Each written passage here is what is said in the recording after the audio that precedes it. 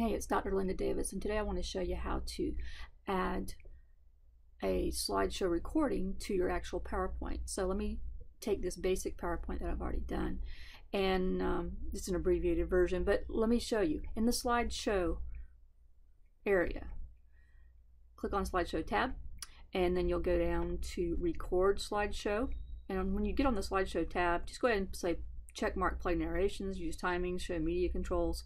And then when you figure out if you want to start from the beginning or start from a certain slide, you're going to click on that. Now, when I click on record from beginning, it's going to put my own image in the bottom corner, and there I am. So you can see that going on. And you notice the screen totally changed on you.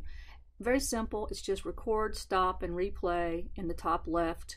Your picture's down at the bottom. However, if you don't want it there, you can always slide it up to some other part of the screen that's not so busy. So that's entirely up to you. And so just treat it like an image. You can probably resize it, make it larger, make it smaller, whatever you need to do.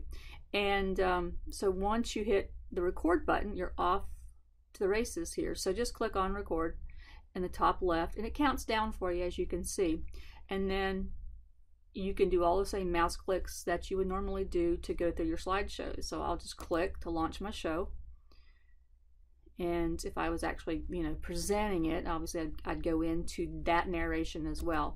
But I'm just going to go through and click for you and just show you how you can present your presentation more like in person than just simply putting an audio file with it.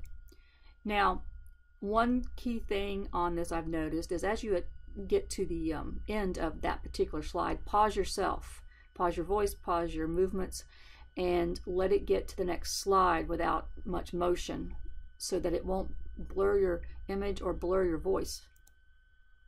So as I get down to the last one here, I'll pause myself basically, and I'll wait for the next slide to come up.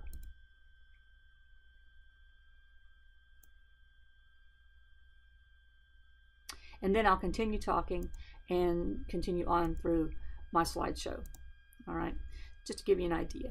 So there's lots of little options on here, obviously with the color and stuff, but pretty simple. I really am glad they added that. It's in Office 16, and that tool is also available in Office 365. So have fun creating that.